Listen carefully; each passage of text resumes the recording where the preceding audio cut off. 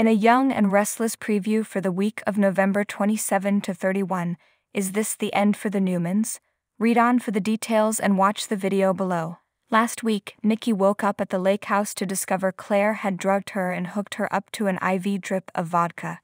Claire reconnected with her Aunt Jordan, played by Colleen Zenk, and they put the next part of their devious plan into motion. Nikki struggled to drink water and sober up, only to succumb and chug vodka out of a bottle.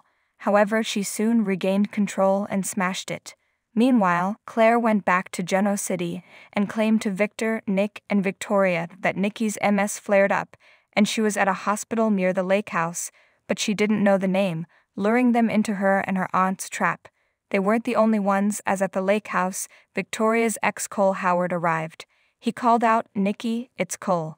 I got your text about Victoria. Is she all right?" Coming up in bed, Nikki cries, "You did this to me." Jordan tells her, "No, Nikki Newman, you did this to yourself." Also next week, Claire brings Nick, Victoria, and Victor to the lake house, and Victor tells Jordan that he's through playing games with her. Jordan responds, "This is no game, this is as serious as a heart attack, which you will all be experiencing very soon thanks to the poison you just drank in your water bottles. You don't have long to live, and it's going to be my utmost pleasure to stand here and watch you die." Is Jordan bluffing, or have the Newmans actually been poisoned, and could Claire actually be Victoria and Cole's daughter Eve?